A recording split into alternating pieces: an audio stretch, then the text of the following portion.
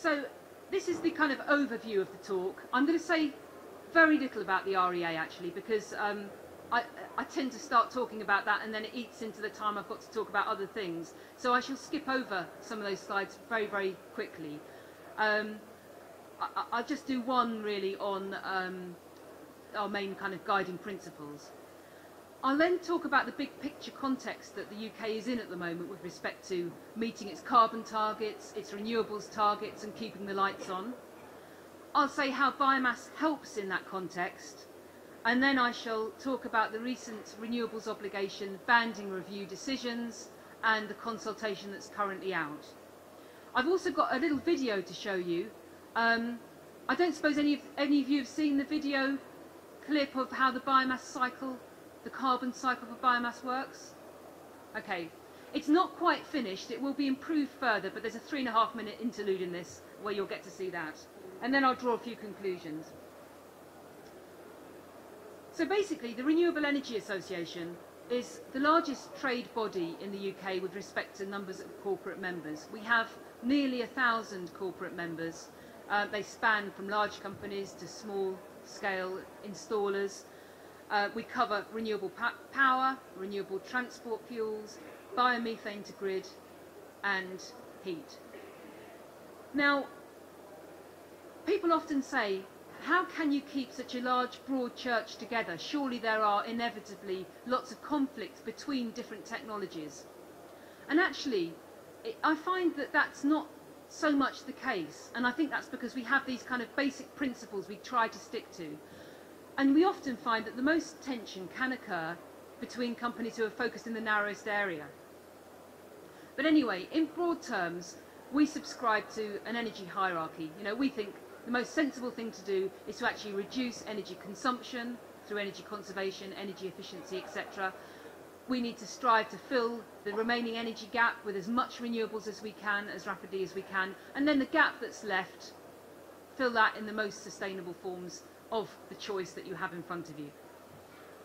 And we generally like to have policy for renewables which doesn't skew the things that a technology developer should be deciding upon themselves. We don't want to have a government policy which kind of steers you in the choice of a certain technology, or sizing a project in a certain way, say to hit a higher tariff band than a less generous tariff band. Those are artificial things. They're artificial things that arise from a not terribly well designed policy. And also, a project operator should operate the scheme in the manner that suits it best. That's a particular thing for combined heat and power. So, although that's what we strive for, it's not always what we get.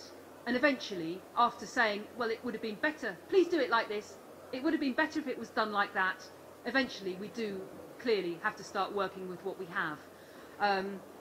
And so we admit when we're beat, really, and then our main objective becomes, let's at least keep that policy stable so that we know where we're at as project developers, and we can actually focus on getting the job done. And a very important thing we subscribe to is we don't want the government trying to pick winners. This should be up for the market to decide. Increasingly, we're moving away from that at the moment. We're getting much more into a kind of situation where it's almost like government centrally planning. It's almost like the days of the CEGB might be returning, especially when we move into the electricity market reform days, when actually government will effectively be signing contracts per project. And that sort of regime is certainly one which suits the larger projects than the smaller ones, because it's far more easy to manage a small number of very large projects than it is to manage a much larger number of smaller projects. Anyway, there's lots of benefits of membership of REA. I won't go into them now. We organise ourselves with 10 different sector groups where we really are like almost, I suppose, individual trade associations within an umbrella group. And the ones I've listed there are the ones that are related to biomass. If you want to find out any more, I'd be delighted to talk to you. I do actually have to give this talk, go and eat some food. I'll come back for the panel session and questions. And then I've got to go and chair a Dragon's Den thing in another area. So I'm a bit busy, but I really do want to talk to anyone who wants to become a member of the REA or find out more about it. We have a wholly owned subsidiary which runs the biofertiliser certification scheme and the green gas certification scheme, and also the consumer code. That subsidiary is called Renewable Energy Assurance Limited, and it's most closely associated with the consumer code, which is for microgeneration. But it does those things directly related to biogas, and I thought the audience here might be interested in that. Okay, so moving on to the main content of the talk. I don't know how well you can see these graphics here, but I'm just trying to get across that we're in a fairly challenging situation at the moment. On Friday last week, Ofgem issued its capacity assessment report, which I don't know if you can get the gist of that graph, but there's a rather worrying downward line which suggests that from the kind of relatively comfortable position of having a capacity margin of around about 25%, and what that means is there's enough generating capacity to produce 25% more electricity at any moment than the country is likely to need in demand. We're likely to be moving from around about that capacity margin down to something which could be as much as 10% or as little as 0. And it's not very far away in the context of bringing forward new low carbon electricity generation. Certainly not the kinds of low carbon electricity generation that the government wants to see, like nuclear CCS. I mean, renewables can do it with the right environment, but nuclear CCS is not going to help with this capacity margin. And if we have gas filling that gap, as the Committee on Climate Change wrote, and that's the letter there, that will actually blow their carbon budgets. So the government does have a real dilemma at the moment. We also have a challenging renewables target to meet, and the industry's raring to go with that. A bit more stability would help. But the thing that puzzles me really is how that kind of trio of things translates into a kind of a question that keeps getting raised in the media, or an assumption that we read about in the media, that renewables are somehow feeling very threatened by gas. I mean, to me, that those things say we need as much low carbon generation capacity coming forward as rapidly as we can. It doesn't say to me that we must stop doing renewables because we need to do gas. I just don't really understand that. Anyway, so we know what we need to do, and so why has the government gone all cold and wobbly over one thing that could help, and that is dedicated biomass generation? Just to talk about a few key points along the way, because biomass generation was at one time really thought to be something which the government was really gunning for, really wanting to assist, and I'm talking about this government even. So it's not over a period of about 26 months we've had a big change around in the government's attitude towards dedicated biomass. So first of all, from 2002 onwards, we had the unbanded renewables obligation, which was not very good for diversity. It brought in the cheapest renewable technologies first, and those were landfill gas, the little we had remaining, co-firing and onshore wind. I mean, not bad in itself, but there was a need to bring forward more diverse renewable energy forms. And so the government decided to ban the renewables obligation and give each technology more or less what it needed in order to become commercially competitive and start deploying. There was an eye to cost effectiveness in that, but the main driver was give each what it needs. And then there was a terrible time when we realised, or the government realised, that it hadn't actually given biomass or energy from waste projects grandfathering. I mean, the industry thought it was grandfathered, government thought it wasn't grandfathered, and this kind of problem arose back in 2009. And one of the first things that the new coalition government came in, Charles Henry, was announced that, or go through a consultation and announced the wonderful news that biomass was now going to be grandfathered. And what that meant was that a project would be sure that it was going to earn 20 years worth of ROCs at the ROC banding level it started out at. In other words, security over future income streams. All very good. we were very pleased with that outcome. The government was working with us. They wanted to know how much capacity might be coming along. They quoted our numbers in their press release. It was all really a feeling very positively of a sort of new renaissance for biomass. It was very welcome. It was cheaper than offshore wind.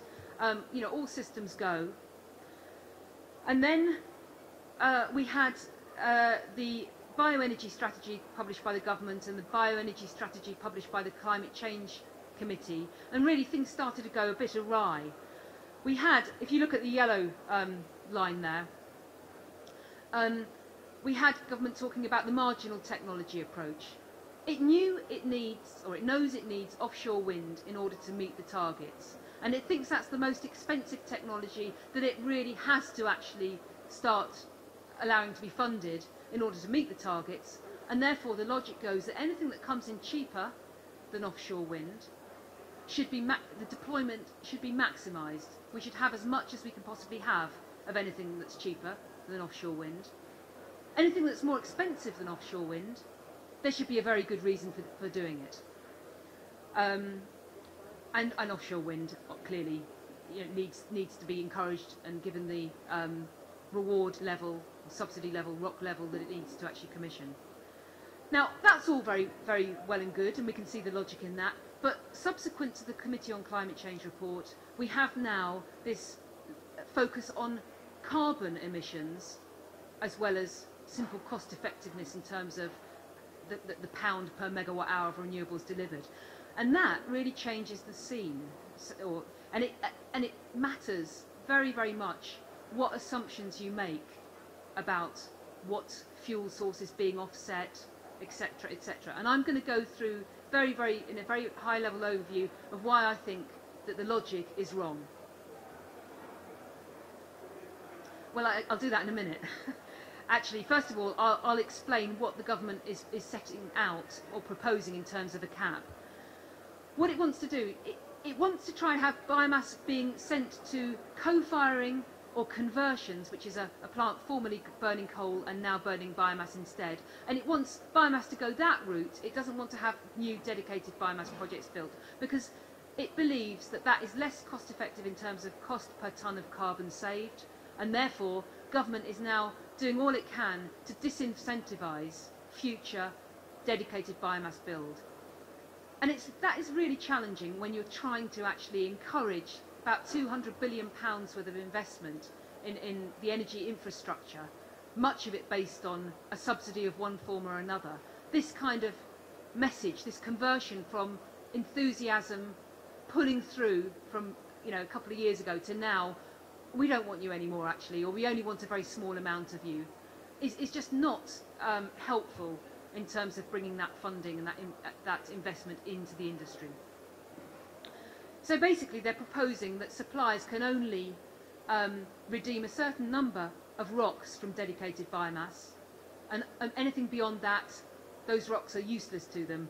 So it's their only, they realise it's not a perfect solution, but it's their only way of achieving what they're really striving for here, which is letting through the projects that are already kind of in construction, but only that really. Looking to have about 500, 600 megawatts of new dedicated biomass capacity coming forward from now on, and then that's it.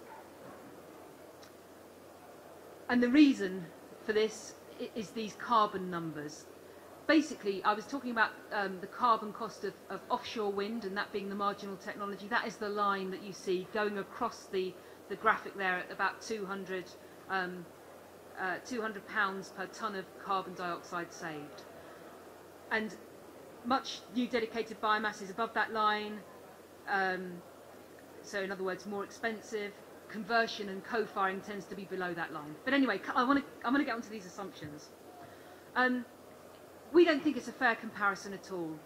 A new dedicated biomass project is thought to be replacing gas on the system, which obviously has lower emissions than lower emissions than coal. But if you convert a coal-fired plant into gas, sorry, forgive me, I'm getting a bit mixed up here. If you convert a coal-fired plant into biomass, they assume that you're actually displacing coal rather than gas. And you could argue that's like building a new project. You could argue that you're displacing gas there. The other thing that we think is not correct is that they're comparing the life cycle emissions of biomass with the tailpipe emissions from a gas plant. It's not a fair comparison. They're taking into account all of the transportation of biomass, the harvesting of biomass, processing, etc. But they're not taking into account any of that mining, exploration, leakage, etc. when it comes to gas. And that could be quite a substantial figure. The government indeed thinks it's about 10% of emissions, and there are other studies which suggest it could be even more than that. So you're not comparing like with like. And so, if you do a more fair comparison, what happens actually is this. If this is the sustainability requirement, 200 grams per kilogram per kilowatt hour of emissions from dedicated biomass, if you do a fair comparison, it actually moves down to being below that line for dedicated biomass. In other words, if you think that you shouldn't be doing it because it's more expensive than offshore wind, actually it comes in a little bit cheaper than offshore wind in terms of cost per tonne of carbon saved. And when you look at conversion, which is the second yellow diamond there, if you actually compare it in the way we think it should be compared, you actually move a little bit closer to the cost in terms of cost per tonne of carbon saved of offshore wind. So in other words, the discrepancy narrows. There is much more of a case for doing dedicated biomass and much less of a case for making sure you send all of that stuff to conversion. I hope that makes sense. If it doesn't, and I realise I'm going through it fairly quickly, you know, I'd be very happy to send you further information about it. Now, I'm just going to show you this brief video now.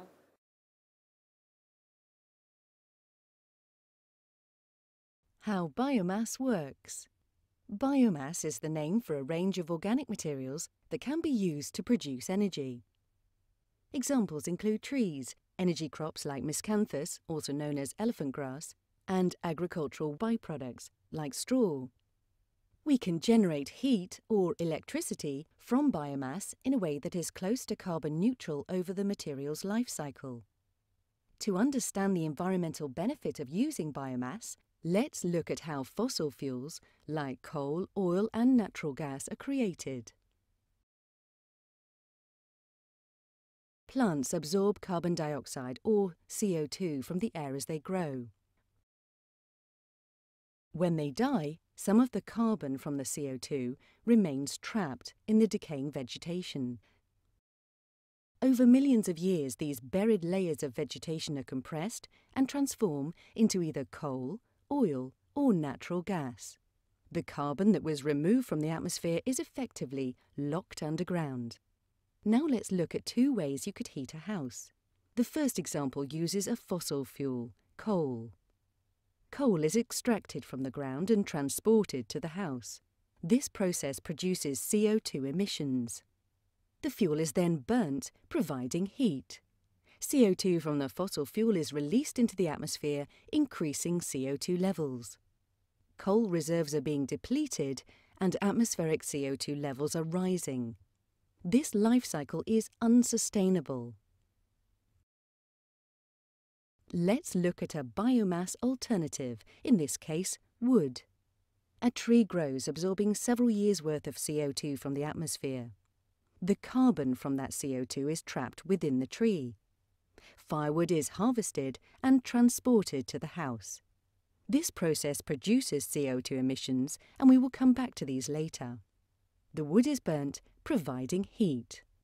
The CO2 absorbed by the tree is released back into the atmosphere. New trees are grown and the cycle continues. The fuel is being replaced and CO2 emissions are minimal. This life cycle is sustainable. CO2 emissions from processing and transportation can be offset by growing more biomass than is required for fuel. We have shown how biomass can heat a house, but the idea can be scaled up. Instead of using the wood for heat, it could be used in a power station for generating electricity. To be environmentally beneficial, the life cycle must be well managed. If we use biomass faster than we grow it, we end up with more CO2 in the atmosphere and deforestation.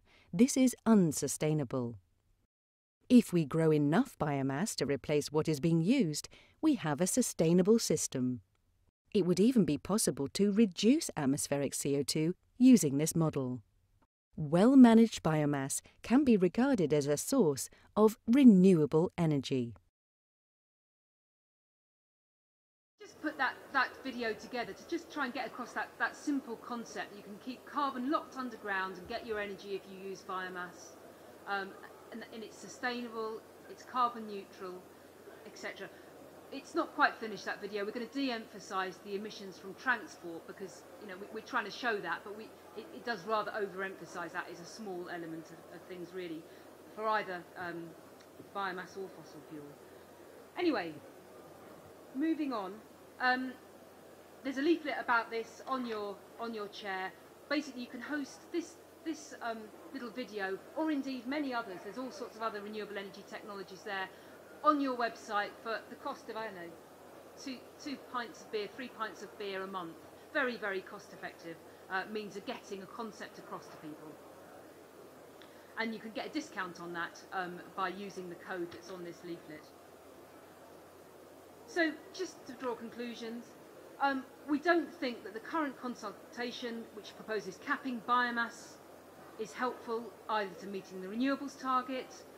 It'll be a threat and detriment to existing employment in project development of new dedicated biomass projects.